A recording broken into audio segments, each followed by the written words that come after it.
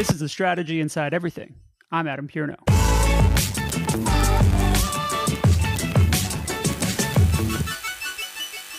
All right, welcome back to another episode of the Strategy Inside Everything. Today we are going to have an enlightening conversation, I'm positive. Our guest today is Nick Childs. He is co-founder of Dirt Research Technologies. And I know Nick from Twitter, where a lot of my guests are found. Learning about Dirt, I had to talk to him. I wanted to see what they're working on there and what they're creating, because this is an area that I'm really interested in. Nick, thank you so much for making time to join. Oh, thank you so much for having me, Adam. It's a pleasure.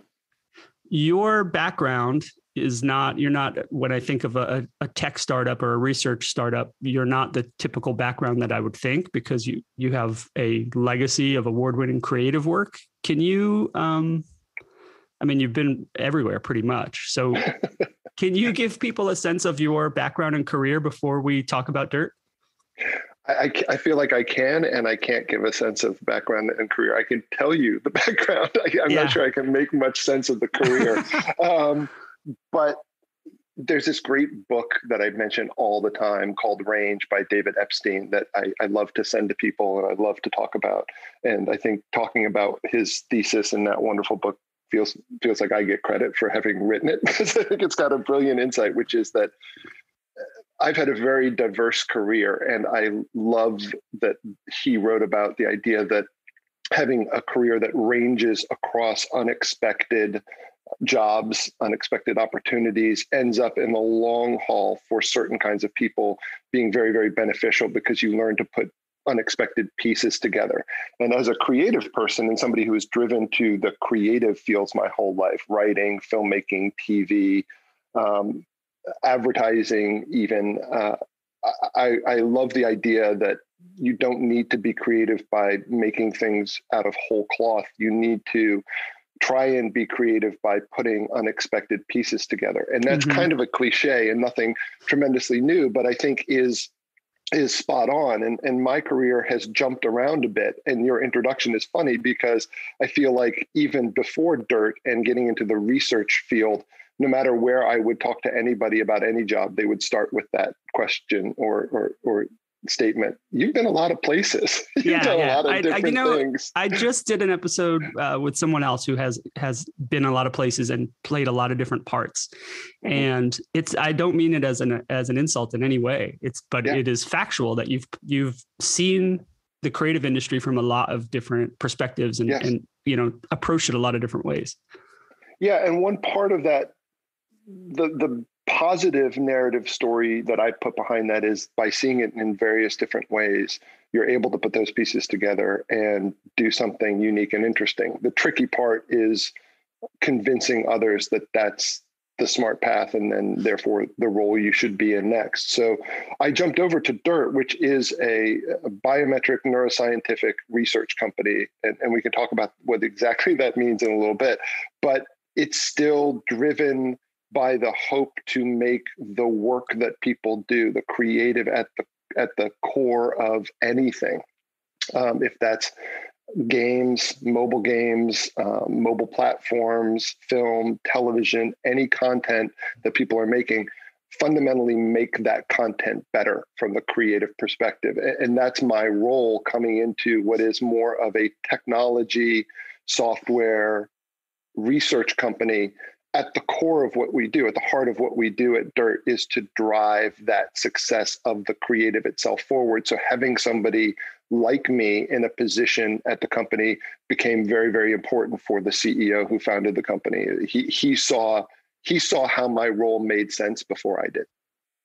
Yeah, well, I could see why you've been on the other side of the table when someone says, okay, yes, I think we want to test this. And that cold sweat that I've gotten before when I heard those words as a creative, where you go, oh no, you inevitably think they're going to water it down instead of improve it. Yes, exactly.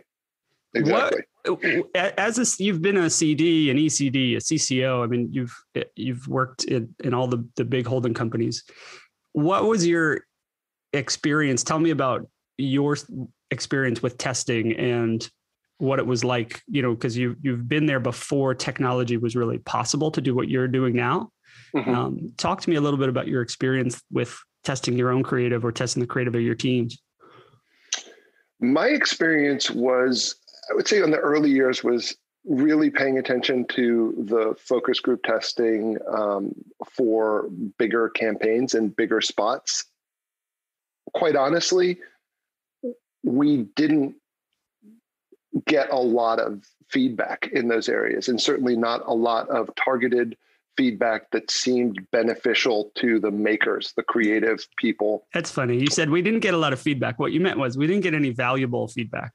Yeah. Well, to be honest too, I feel like we weren't invited to a ton of meetings to even get that feedback. I feel like It was a process for the strategy teams. And if a meeting got missed, you didn't really get it. And maybe it got sent through to you and you were supposed to read it, but you didn't really. And by the time we got a lot of it, it felt like it was impacting what we'd already created more than further upstream and what we might make that could hit the audiences better. So it was much more targeted to versioning and edits and things like that. Or if something was coming through that simply wasn't working through an audience, how could you fix it? And being a filmmaker and a producer at the heart of things from the beginning of my career, I kind of appreciated that and knew it and was able to use that feedback and know how to re-edit and do all of those things. But I was more interested, I think, than, and this may be unfair to say, but than most creatives in the strategy of things, in trying to understand what was driving audience behavior at the very beginning of creating any idea. So I feel like from the early days of getting into large holding company creative agencies, like when I joined Gray, I feel as if I was one of the creatives asking for more and more and more strategic insight and not getting it all the time, so that we would almost bake our strategy and insight out of the idea we would come up with. We would try to come up with what we thought was a really interesting idea, have some kind of eye on why that would be intriguing to an audience, and then as we were getting ready to pitch it or make it, kind of back out into, oh, here is why that makes sense. Yeah, you'd kind of reverse engineer a secondary insight that would be like, well, this is not the insight in the brief, but this is the insight that this idea is baked in. Yeah, that's exactly a smart way to pin it to something bigger than your punchline or to the story that you're telling on its own. Exactly. And I've jumped around between creative agencies, communications agencies at Fleischman Hillard, and then moving over to the media side of things. So I've kind of seen that quote unquote brief from different perspectives. And over the years, that's made me more and more strategic. I think I've always been a very strategic creative person. I've always been somebody who aspired to writing or filmmaking with the audience in mind. I met Michael Moore, the great documentarian, once because I had a project at kind of a film festival and event, and got a chance to talk to him. And his basic, just as I remember it, as I like to remember it, was like looking at me and saying, hey, look, if you make movies for your friends on the Lower East Side, that's totally cool. But if you want to put butts in seats in theaters, and a lot of them, then you better understand what the audience wants to see and make it for them. And that's always been my take creatively, was if you're being the kind of artist who wants to work in their loft or in their garage or wherever and paint for 30 years and then have somebody discover those paintings later in your life or after you're gone and say, oh my God, this is some amazing undiscovered artist, that's fine. But just understand what you're doing. If you're making anything that has an audience at the end that in the moment you want to sell to, and by sell, I mean engage, interest, then I don't really understand the creative perspective of being precious and saying, I don't want that input. I need to do my own intuition and follow that, and that's all that matters. There's a nice healthy balance between trusting and testing your intuition, but I think having those really strategic insights is only valuable to makers. Yeah. And that's so funny that you say that. You could be satisfied doing either thing. You could be satisfied just painting for the enjoyment of putting the paint on the canvas for yourself and painting over it 2 days later. Yes. Nothing wrong with it. Nothing wrong with it. And part of what's interesting now and what I'm doing deeply at Dirt and in the research side is understanding I'm feeling it's better to it's always more helpful to get those insights and do that research earlier up the funnel, as we say, or earlier in the process. Because I do also believe once you've made the thing and you've put it out into the audience, other than tweaking it as you might need to for whatever marketing reasons, that's the point at which you want to stop listening to people. Hearing audience feedback after you've made something and burying your head because you're miserable because they did or didn't like it is really, really tricky. I'm trying to get better at don't listen at that point, move on to the next thing, make the next thing better, make the next thing work harder. Yeah, that is always a hard part of testing because you can test like an animatic or you can test storyboards, but those are always incomplete. And so what you get back may not be really reflective of what the intent of the piece was. Yes. Or you could test a cut, but it's very unlikely that you have something in the can that you can go fix it with. If they say, well, yeah, I like it, but I don't like that casting. Why is that guy the dad? That doesn't make any sense. He's too young. And then you go, now I'm stuck. Look, what do I do? I learned this a long time ago when I was working at HBO and we were showing cuts of films to audiences, and the audience, by audiences, I mean people who were pulled in off the street and became a focus group to watch a movie in a screening room at HBO. And I remember one day I was working with the director and he was upset with some of the feedback that we were getting from the focus group. And I said, okay, but with a grain of salt, the person who said that about that character in a very dramatic moment is literally, I saw them pull him off the street as a pizza delivery person. Nothing against being a pizza delivery person, but it is one person's opinion.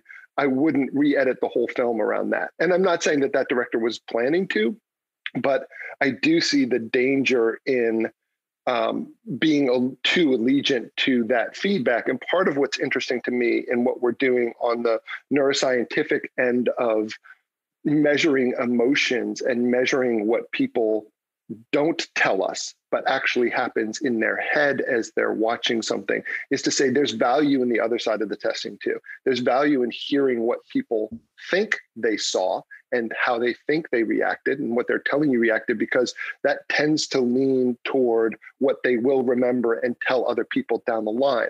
What we do on the neuroscientific end with specific biometric devices is to measure what their brain is actually seeing in the moment. And so I think those two things, one isn't necessarily better. I'll just be open and be kind and say that, but inarguably they work together really, really well. And being able to capture that in the moment response at least gives you another measure against the filters that people put up where they think they're supposed to react a certain way. So they tell you either what they think you want to hear, or they play to their own persona and they say, oh no, I would never like that because it's not who I am, it doesn't represent who I am. But meanwhile, you're watching a, fMRI and you're watching it light up like, oh no, this guy loves Nicole Kidman. There's no problem. Yes. And I can go into that. It's what we're measuring too doesn't necessarily tell you loves. It tells you is interested in that moment, is paying attention. And what we do is, so dirt itself, the word dirt, like earth, the idea behind it is that we hope to partner with clients and creators and really dig deep into their challenges and kind of play in a sandbox with them, right? That's the fun and cute description of why we came up with the name, but it's also an acronym for discover and illuminate real truth. And so we've built a tech-enabled insights company that uses neuroscientific principles to measure emotion in audiences, specifically to help creators make their work connect more powerfully with people, with those audiences. And the reason we created Dirt, and this is really my partners, Ryan Anthony, who's the CEO, and Brendan Murray, who's our chief science officer, have been doing this for years and years and years, and the tech side of it successfully, is because clients have a lot of ways to measure consumer behavior, right? The A/B testing, the survey testing, the focus groups. And we know we can be invaluable if we identify what drives those behaviors. So you can measure behavior on the one side, and we can understand by using what we do, what drives that behavior on a biological level, right? That's a complicated way to explain it. So there's actually like a really easy way to. We measure people's attention and engagement by bringing them into a lab. We put sensors on them, like a little sensor on their wrist. It looks like an Apple iWatch, and we attach 2 nodules that goes up to their fingers, and we measure their response in the moment, how they're responding physiologically to any type of content that we put in front of them. And that can be mobile and platform games, UX and UI. It could be ads and movie trailers. It can be anything. Right. Yeah. And you just described the missing link there, because there are, there has been A/B testing. There has been in quantitative testing, even where we're able to say they prefer this over that. You can add open ends, you can add highlighting exercises, you can add forced choice to get them to give you a reason why, but you never really know why they prefer one over another unless it's unanimously we all like this one because of this singular reason. Exactly. And there's value in seeing with the group, hey, who likes this one over that one? But no matter what, if you can couple that with the readings we're getting from their brain, we can show you, was that really real, right? So if you're doing a skin of a character in a video game that you may want people to download and buy, they might tell you they like that character, that skin, that storyline, and their brains might all be pointing to something else. And what that does, Adam, is it gives you an opportunity to go back to the makers and say, here's what they're saying. So there may be some value of that, of telling people, but maybe they're being biased. And maybe what they really like is this one. How about we go back to work on that one and make it more interesting for the audience? And what we've seen is when we then do retesting, suddenly the one that they thought they weren't interested in when they talk to you, but their brain was interested in, you make some tweaks to the one that their brain was interested in. And now they're saying, that's the one I was most interested in. And our brains are telling you it's the one we're most interested in. In that example, are you able to see, let's say you showed them, 5 character skins. Mm-hmm. Are you able to see commonality? Are you able to get to that level to say like, oh, I see here's the common element of what they are reacting to through the Yes. And without getting too deep in the weeds, what we use is something called galvanic skin response primarily. And that's this nodule that like an iWatch attaches around your wrist and goes up to 2 stickies with sensors that attach to your fingers. And it measures the infinitesimal change in sweat secretion, basically. I'm doing a terrible job, and our science officer, Brendan. You're doing a good job. But what that does is you then track that to a timeline of the content that you're putting in front of them, and you have a trace that looks like a mountain graph on top of the content, kind of. And we deliver that back to the clients and show them, here's where people were paying more attention and less attention, and the attention forms memories. And to explain it simply, because this is how I understand it, it's the formation of memories that matter, right? It's the attention that matters, not necessarily good or bad attention, although we can extract and consult on whether or not that was good or bad attention because we know what the content was at that moment. So if the GSR spikes at that moment and we know it was a moment of action, then we can say it was a moment of action when it spiked and they were interested in action. So there's a way to correlate a specific emotion with it. But really what it's doing is taking a moment of attention and saying, unlike the other kind of testing where they're going to tell you what they might suggest to somebody in the future, this is forming a memory. And when you form memories, it's part of the flight or fight response. You're forming an action that you're more likely to take in the future, right? Something you're more likely to also respond to in the future. And what that allows us to do is to go back to makers and not be, as the way I like to put it, the emperor who's doing a thumbs up or thumbs down on your work and saying, this is good or bad. It allows us to come back to you and say, here's where the audience is interested. We consult on, here's why they're interested. Here's how to make them more interested. Don't you want to go back to your work and make those parts that you've already put in there because you like them work better? And the parts that aren't working so well, maybe those are the parts that we drop or don't pay as much attention to, but it gives the playing field back to the creators. And I'm not being like flip here or a Pollyanna and saying like, oh, and it helps creators too. I'm literally saying when I've been in meetings now with chief creative officers and clients and board members and CEOs and heads of marketing and researchers and strategists, all of them tend to come back after seeing even a very first test and go, holy shit, this helps us align around where we want to go next. Like it literally, it makes them, nobody has come back. And maybe this will happen and that'll be fun and we'll see how it goes. Maybe somebody will come back and be like, oh, I don't like this at all. But they don't tend to go there. They tend to start focusing on the opportunities that the data and the research presents to them. Is that part of your role is to, I'm sure, is to translate this new thing that a lot of people have not yet experienced as a client, to see, understanding what the results mean to a creative person, but is part of your role also to help guide them to say, look, this is an area that is really capturing their attention.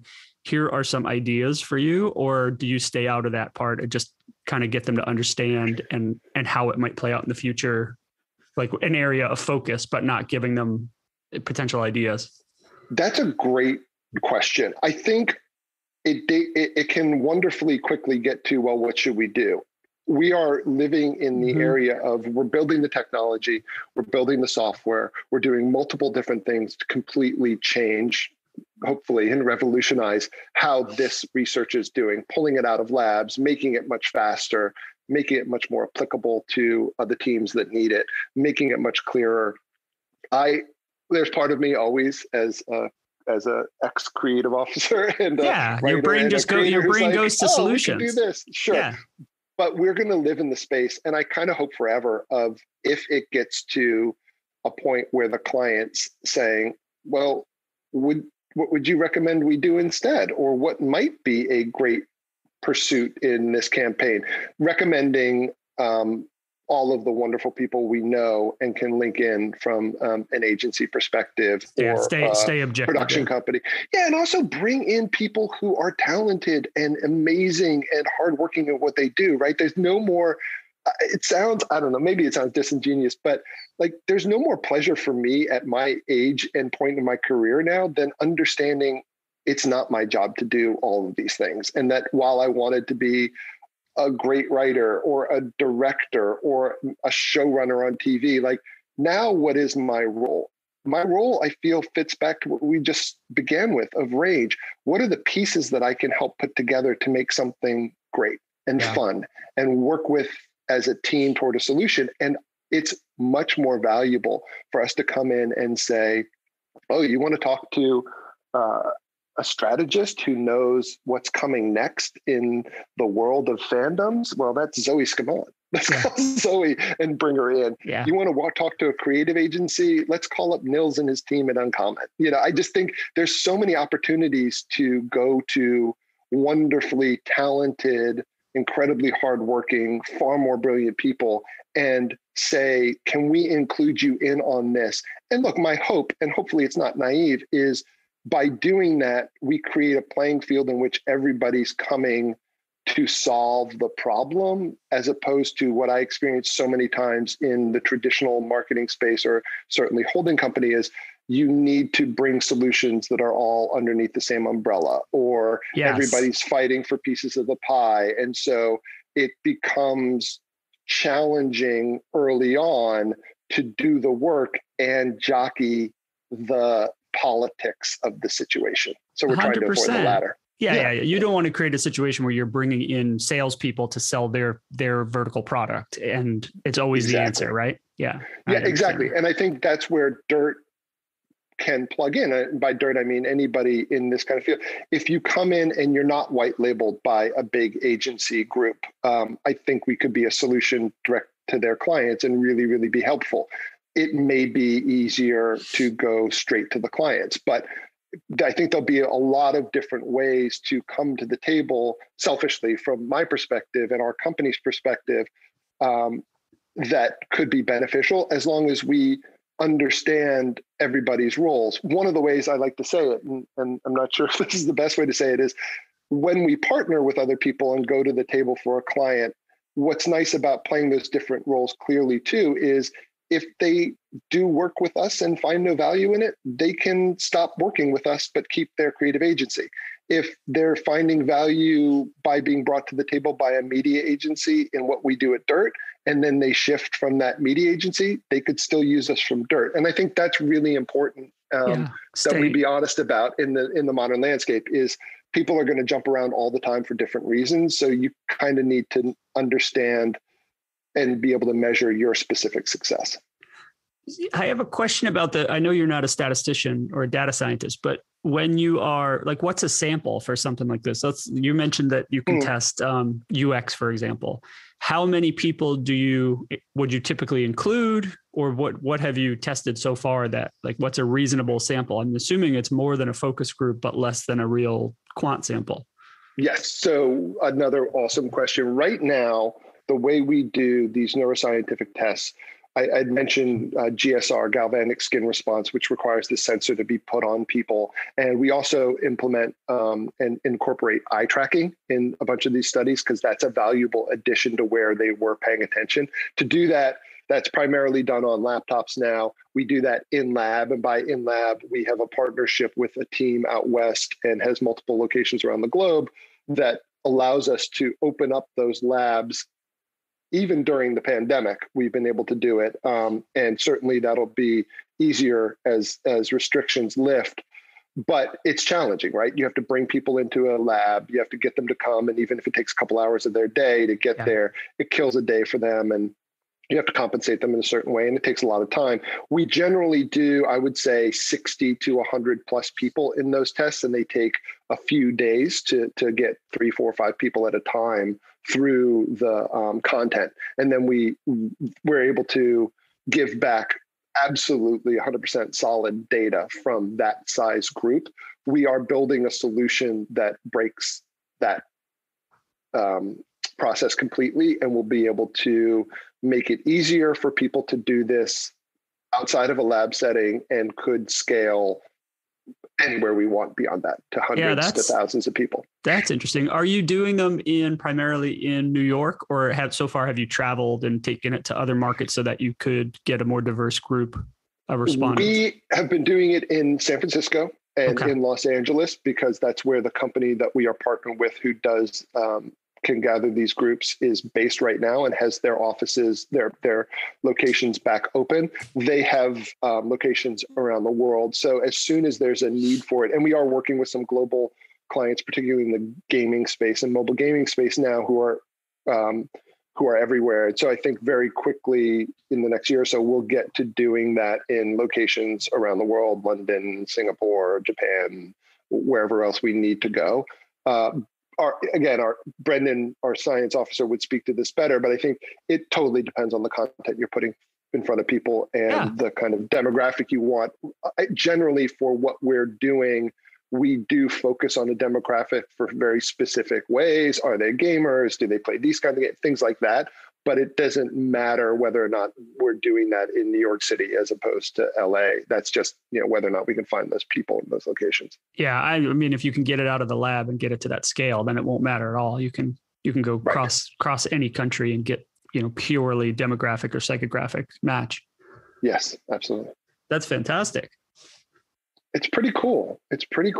I mean, the promise of it is really interesting, Adam, because we all have these stats that kind of speak to the story we want to tell. But when I started digging into this with the team, these numbers of kind of failure are astronomical, right? Like 99.5% of mobile ads don't convert. And that's before a new iOS, and 96% of people opting out of tracking completely. And 80% of products fail after focus groups. That's after you've gotten people to tell you what they want. They still fail. And even in a somewhat disassociated realm like film and TV, which has tons of money being spent in development and people really care about, nurture, and craft these films, 80% of them fail, right? They just disappear. Yeah, and 80% of CEOs in this new study that I was reading earlier this week, that was, I think, 300 CEOs globally, literally were quoted as saying they don't think digital advertising is a reliable source of customers or sales, right? So that just shows us again and again that there's this massive room for improvement and how we measure what audiences want and how we can do a better job of delivering that to them. So my, I guess, sales pitch on this is we don't have to get 100% better. This doesn't have to change the world astronomically overnight. It just has to be 1%, 2%, 3%, 4% better. And what we're seeing from the studies we've done with clients is very quickly they're seeing it's exponentially more than those small percents. So nice.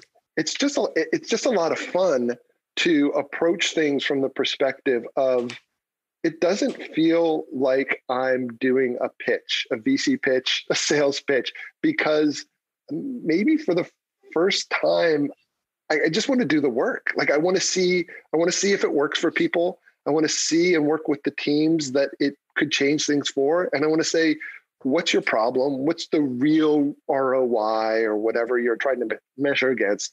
Let's talk about that honestly.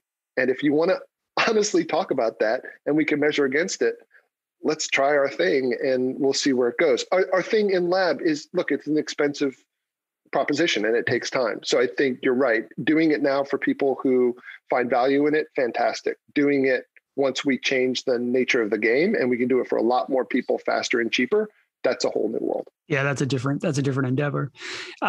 Question, because I know you, besides Dirt, I know you are a creator. You are participating in and making things all the time. Has this understanding changed the way you approach creating? Like, you just made a film.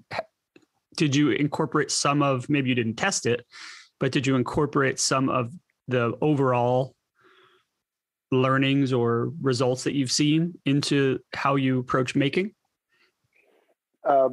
What's it? The cobbler's children. So I feel like this is the perfect question that you should ask all your guests. The thing you're promising to your clients, do you actually do it inside your agency? 100%. Because my answer has always been, oh yeah, we don't really do that part here. I'm fascinated by doing that. Yes, we're using absolutely 100% all of the insights, especially the insights that Ryan, our CEO, Arvind, our chief operating officer, and Brendan, our chief science officer, know from their long backgrounds, right? So there are things that they know that when we look at anything from our own website to the materials we're putting together to the way we talk about things are a better way to present, a better way to build things forward, our platform that we're building, our software, all of those things for sure. We have not sat down and spent the time and effort to put anything through a test of 100 people. And I think that's more because there's, our software platform is going to be in beta version in the next month or so. There hasn't been something that's been in a full enough even beta version to get in front of an audience in a way that we get the right feedback. We're certainly going to do it for ourselves.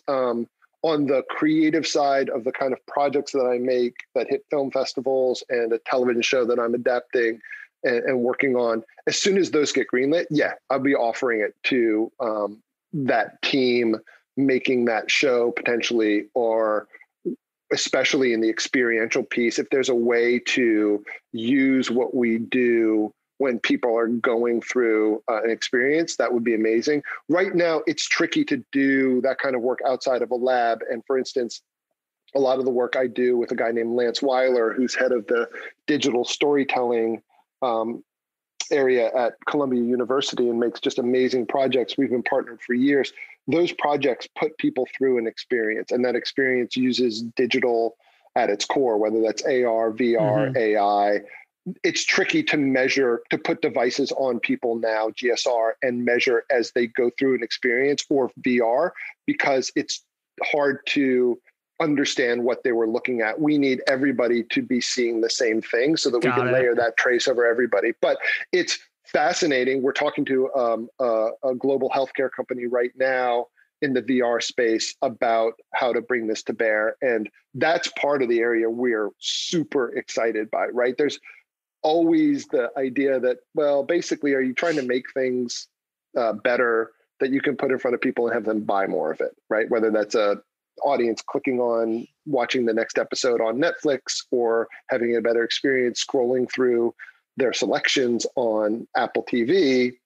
My feeling and my team's feeling is absolutely 100% what we're doing a lot of the time, but we're fascinated by how we can measure things like implicit bias in policing and healthcare and ed tech options and political advertising, like those things where we might be able to have an impact on the insights we're giving to create work that fundamentally moves audiences to do certain things in areas that we care about. Look, there'll always be part of it that's like, you're going to pick the path that is you care about. But for vaccine adoption, for instance, I'm of the opinion that more people should get vaccines. So if we were to connect with a group that were trying to get Americans to adopt the vaccine more, that's the kind of area we would love to work deeply with people. Give great insights, move the needle, and have a huge impact. Yeah, and your testing allows to the identification of root rationale, root thinking beyond just yes or no. It gets a little bit deeper into why people make the choices they make in the case of vaccination choices or implicit bias in almost anything, right?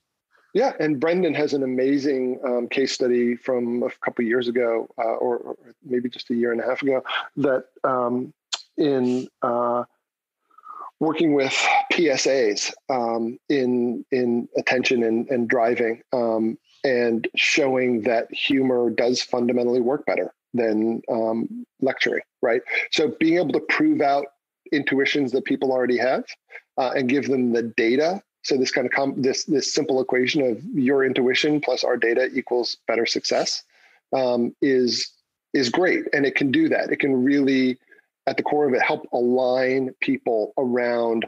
Okay, that's the path to go. And the way I think about it, I don't know if you agree or if I'm not quite experienced enough on the strategy side, but to me, as a creator, as the maker, as part of the team making whatever PSA, if you came to me and said, hey, we're doing this thing for a distracted driving, right? It should be, as part of the brief was, it needs to be humorous. To me, as a maker, as a writer, as a director, as a producer, like telling me it needs to be humorous is still so open-ended that that's a great challenge to hit and helps me tremendously. So I'm not trying to chase 15 rabbits. That's the way I've always felt as a creatively driven person, was the more you can help focus my attention, the more I'm not all over the place and just making shit up out of thin air. Yeah, I've often wondered about testing strategies. It's not like you can show someone a creative brief or a strategy statement and get a consumer or an end user to respond to it. You're not going to get anything back. Mm-hmm. But I've wondered if you could find territories. And for example, if you were trying to do something about distracted driving, show them something that's funny, show them something that's dramatic, show them something that's lectury, and get a response from the type of person you're trying to move that has a similar lesson you're trying to take away, and maybe get feedback on the territories and their response overall to that, so that you have a strategy now that's a comm strategy that can be informed by, listen, comedy engaged them. It was more memorable, but then they ultimately didn't change their behavior. And this lectury one, they hated the entire time, but then they stopped looking at their phone, or whatever. I wonder if that's a better approach, but I've never had the wherewithal to pull it off. And I think part of that sounds like it's where teams decide to place their attention. We just had this conversation with a client yesterday, in fact, about how to help people internally at their company better believe in, I won't say understand because everybody knows it, but better believe in platforms other than the typical digital platforms they've been on. So the knee-jerk reaction internally is to say, here's where our comms plan, here's where our media spend, here's where we're going to make the creative live. And Facebook is very different than TikTok, and TikTok's very different than Twitter. So I'm fascinated by platforms and their promise, but I'm also, because of the kind of work I do outside in the artistic and experiential realm, I'm very interested in being honest with what works for audiences in the exact platform you're building it, right? So if we make a movie, it's fundamentally a different artistic object than even a TV series. And that TV series is fundamentally different than an experiential project. And we had an example I love to use is when we did a project at Tribeca called Where There's Smoke that was tough to get into in a short time, but it used essences of an escape room and digital and a gallery event, and it was all wrapped around memory and loss and grief. And a well-known director who's done big movies came out of it, a friend, and he was excited, and we went and grabbed coffee, and I loved to see his enthusiasm, and he loved the experience. And he literally said to me, "Oh man, there's this project I'm working on that's a movie, and I think I'm going to just make it be this instead." And it's not wrong. Great. I love it. That'd be amazing. You're probably not going to get the audience that you would with the big movie you're making, but also you can't just take a movie and put that into a digital experience. They're very different things. So a long-winded way of saying the comms plan and using some of this to help you identify not only what should be done overall, a kind of genre or approach, but also then understanding that even if you picked humor and it's going to be digital, it's very different how that hits and how the creative should hit on the different platforms that you're going to put it on. 100%. Nick, this has been really interesting. I think we'll probably talk more about this offline, but really interesting to hear what you're working on, what you've been building, and how you're seeing it applied and the potential for it. Thank you so much for making time for me today. Thank you so much. I didn't even get to begin by saying how honored I am, seriously, to be in the company of you and all the people you've had. No, seriously, like Amy Keene and Zoe and even Keith Steckler. I'll say even Keith, who I knew years ago working with me. No, it's such a great group and such a great podcast. And thank you so much for having me. My absolute pleasure to have you. And I'm glad we were finally able to talk after going back and forth on Twitter for a long time together. Yes, where can people find you online? Let's do Twitter at Nick Childs. Let's do there. I'm using Twitter, as you probably know, over the last 18 months, very specifically, or trying to very optimistically. And the number one thing that helps with that is meeting really cool people and trying to break the filter bubble of expected people that I might have followed before, and trying to get away from binary conversations of it's this or that and open up to nuance. And that's what's been a blast for me, of meeting people like you and everybody else there. So find me at Twitter. Jump into those DMs, and I'll love to connect with anybody. Your energy of thanking people for something good that they bring to your feed is incredible. I love when you get on a spree of that. You'll do 4 or 5 of them at a time, and I'm like, ooh, who's he thinking now? Yeah, ooh, this would be interesting. It creates good energy. So keep doing that. You can use our dirt stuff and track that over time and be like Nick's good days and Nick's bad days. Yeah, I'll bet that's true. I wonder, do you see like engagement spikes or like follower drops when people are like, I don't want to hear any positivity from this jerk. I'm having a bad day. I'm not dumb, but I don't even track follower drops. I don't even know how to do it. I guess I could just look at whoever. I don't pay attention to that. And I get no engagement. It's not fair. I get some, but I get people friendly reaching back to me. But I'm not kidding when it's no matter how many people I connect with or follow, I feel like I'm screaming into the void most of the time. But also getting back to research and data and loving what that proves out is I'm all over the place on Twitter. It's just like my range at work. And so I understand, just like at work, I'm not going to get that next typical job. I'm going to make the path what I need to make it. It's the same thing on Twitter. I'm not focused. I'm not talking about one thing. I don't have an audience doing that. And so I understand that if I'm going to tweet half the time about Jiri Haji and 000 and TV shows and developing movies, and then part of the time optimism and part of the time about research, most people are just going to be confused. Yeah. I have the same challenge on Twitter. I can't remain focused there. But your podcast is focused and awesome. So you got that going. I do pick some places where I really try to be focused. I have selective ADHD, I guess. I love that. I'm going to steal that. Yeah, it's yours. All right. Well, Nick, thank you again. I really appreciate your time. Yeah, thank you so much.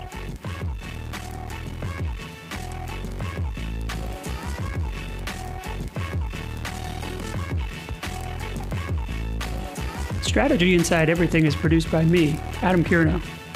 If you liked what you heard, please leave a review wherever you listen to your podcast. It really helps. If someone shared this with you and you're just not sure where you can find it, you can go to specific.substack.com and sign up there to get episodes before everybody else. For more information about me, Adam Pierno, you can go to adampierno.com. There's information about my books, my speaking, and my strategy work. Have an idea for a guest? Send it my way. Just go to adampierno.com and you'll find a form there that'll help you connect. Thanks for listening.